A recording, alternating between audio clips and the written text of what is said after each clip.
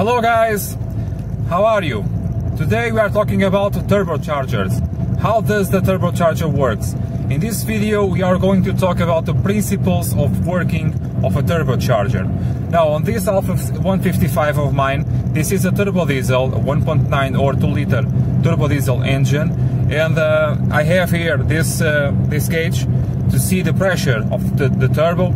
This gauge is not original, as you may know, but it's really useful so you can control the pressure of your turbo. Why do you want to control the pressure of your turbo? You may have to control it because of some problem with the turbo itself, some problem with the intercooler or some piping, and the main reason is fuel consumption. The more you have, the less pressure you have on your turbo, the less fuel consumption you have on these turbo diesel engines, because you have a function on the fuel pump that delivers more fuel when you are engaging the turbo, just like so. Okay, more diesel and more power as well. How does the turbo work?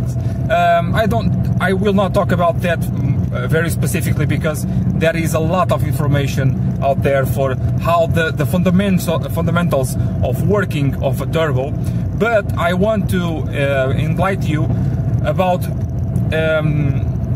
how to perceive the working of a turbocharger on a car, so you can understand the correct workings of a turbo with and without geometry, variable geometry. This turbo here is a fixed, it's just a waste gate geometry turbo, if I can call it geometry. And this turbo here is more dedicated between 2000 and 4000 RPM. Below 2000 RPM I don't have a lot of turbo. I don't have any pressure of turbo, as I can demonstrate you here. I am in 4th gear. My pedal is on the floor, the gas pedal or the diesel pedal, and no power, no power, no power. And now it starts to wake up. Okay, power, yes, here we go. My foot is still on the floor and my pressure is always at 1.2, 1.3, depends on the gear. Okay, now how do you know if the turbo is working correctly? You want to have the pressure as soon as possible. For that you have to know the kind of car you are working on. Later on the video we are working on my multi-jet engine, and you will see that the pressure is a bit different in relation to the RPM. It comes really sooner, okay? But this older style of turbos, this turbo has 25 years, almost 30 years, and the turbos had a lot of lag. You surely heard about that. So when you get rid of the lag around 2000 RPM, the pressure must increase with a lot of, like this, just like this, okay? It has to be consistent, and when I let off my accelerator pedal, the pressure must return, or at least maintain. If you are leaving your about 50% of the pedal, just do a turn here, like so. So I'm going to do half, 50% of pedal. When I reach I want to reach about 2500 RPM, and the pressure stabilizes or drops even. That is normal. In this video we are not talking about yet faults on the turbo, because first I want you to understand the principles of the correct workings of a turbocharger. Okay, let's do some more experiments. I am in 4th. Let's do full pedal, 100%. 1 bar, 1.1, 1.2. Okay, one more thing. I think for now we are enlightened by these workings. Okay, if you have any problems with the hoses or the intercooler, the pressure will not rise, or it can rise to about, it depends on the rip, okay? But if you have a 2 centimeter rip, you can have about 500 grams or half a kilogram or half a bar, about right there. And the car does not accelerate, and it can produce a lot of smoke from the exhaust. You have a problem with lack of build-up of pressure. Now, I am going to stop here to show you something. I have the car on idle. Okay, some rocks on the ground. The car is on idle, and I will accelerate and watch the pressure of the turbo. Not a lot of pressure, half a kilogram. So the car, the turbo diesel and the gasoline engines as well, but the diesel is more, you can actually perceive it more. You need charge on the car to have pressure. It's the exhaust gases, the heavy exhaust gases, that produce the thrust on the turbines. And then on the compressor, it produces more pressure on the intake. Okay, now on a modern car, this pressure here is constantly being monitored. Next on the video, let's see on my Alfa 156, on the multi-jet engine, and we'll see the pressure, the real pressure that is occurring, and the pressure that should be occurring at any time. Okay? Yes, so now we are on Alfa 156. I already plugged in my diagnosis computer. For this job, you really need a good quality diagnosis computer. Even if you have those little things that usually don't work, because why don't they work? They can enter your unit, okay, but they may give you false readings of the faults, or just give you the faults, or the faults, okay, lots of things involving the fault codes. But remember, the fault codes are almost nothing compared to parameters.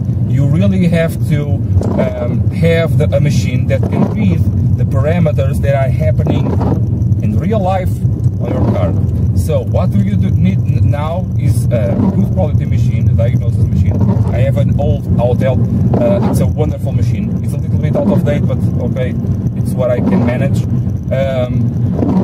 And I have here, I will show you next, the pressure of the turbo that is supposed to be, okay, that the unit is commanding at all times, and is seeing what the pressure really is and what it should be. It's comparing at all times those two pressures, okay? The pressure that it should be, the pressure that is happening. Now, the pressure that is happening, where is it measured? On your intake manifold, that black sensor is the measuring sensor. Don't change yet the sensor, please. Don't change it, okay? It is only the messenger. If you have problems with turbo, with pressure of turbo, do not change every single part. The intake pressure sensor is the last resort, okay? It's the last thing to fail. As I told you on the other video about regaining power on your car, the first problem is always the vacuum tubes, okay? They are always cracked or torn or something, and then you have that regulator for the geometry of the turbo, and the sensor. You just clean the orifice and it's okay. I never have, okay, I work on cars on from about quick math here, 2007, 13 years, 14 years professionally, okay? And I never have to change a sensor on the intake of a multi-jet. Never. Okay. Normally the problem is always elsewhere. Okay, another thing about the pressure. On this video, like I said, I don't want to talk about faults for now, okay? This video is just all about how does it work in perfect conditions. So you we can have a baseline about how to approach a problem. This baseline here, this car is working perfectly. On future videos I will actually provoke some faults, so we can some common faults, okay, so we can diagnose ourselves, or me with you, okay. Diagnose the problems. You will see most of the times you will spend zero on fixing turbo problems. Okay, I'm hoping I'm being helpful with these videos. Before we get to the diagnosis machine, please hit the like button, share with your friends, and consider subscribe. It is very important for me, for my mind state, okay, to be able to continue with this. This is very time consuming, as you may understand, okay. Working on cars is not easy on the time, is not easy on the wallet, but that's another problem. It is my problem, okay. But recording this takes some time, takes off my weekends, and now, okay, this is my problem again, but I have my little baby and I have even less time. So if you can make my channel grow simply by subscribing and hitting the like button, it will give me more confidence, more trust to go farther, okay. So let's go now to the diagnosis machine. The pressure objective and the pressure that is being measured, this is the objective, and this is what it is really happening. This is measured by the sensor, and this is the map, okay. So I will start to drive in the normal manner. So on slow driving, the system will account for turbo lag, and only when you surpass the 2000 RPM mark, it really starts to be more focused on the pressure. I'm in fourth gear, 2000 RPM, and 100% of throttle. The pressure must be as high as possible with the command, the objective, and it may surround the 200 millibar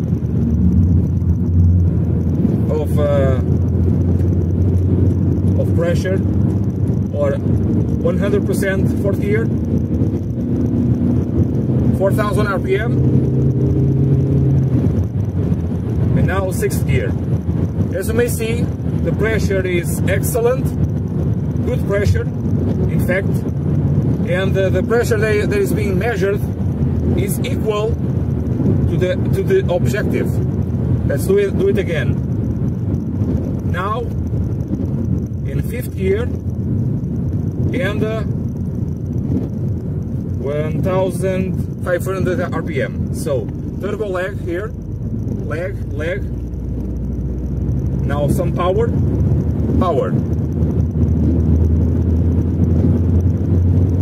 Here the geometry starts to kick in around 3000.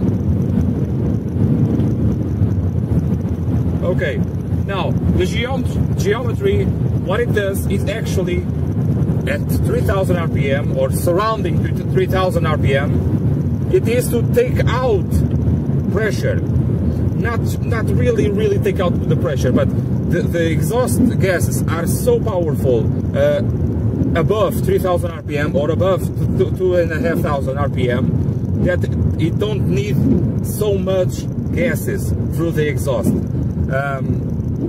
The geometry uses those slow-moving flow gases